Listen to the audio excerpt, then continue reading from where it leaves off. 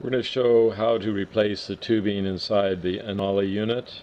Already have taken off their existing tubing, and these are the Teflon tubing flange sleeve unit.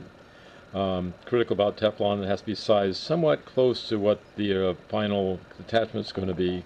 So we want to slip this on, and it's very tight, and the way to get it on there is just wiggle, wiggle, wiggle, and push, and wiggle, wiggle, and push, and just keep working it, and working it, and working it. Now there's a tool here, it'll help a little bit, but pretty much that's as far on as it'll go. And then we push the sleeve on there, put the tool in there, and then push the sleeve.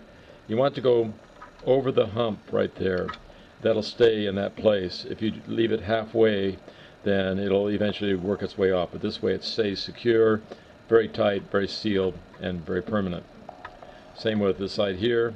You have to wiggle it in place and keep working it, working it. You want it on as far as you possibly get it, at least 3/4 of the way. And if you get it all the way, that's even better.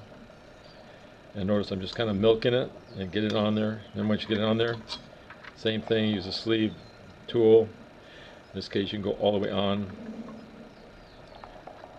Again, you want it to be over that hump, and it's pretty close to that place. Let's go ahead and do the other one while we're here. I think it's... Remember, we work it up and just keep working it until we get it placed. It's a little rotated there. Sleeve goes on it. You can use your fingernail and thumb, but this tool works really well. Slip over the tubing, push it in place,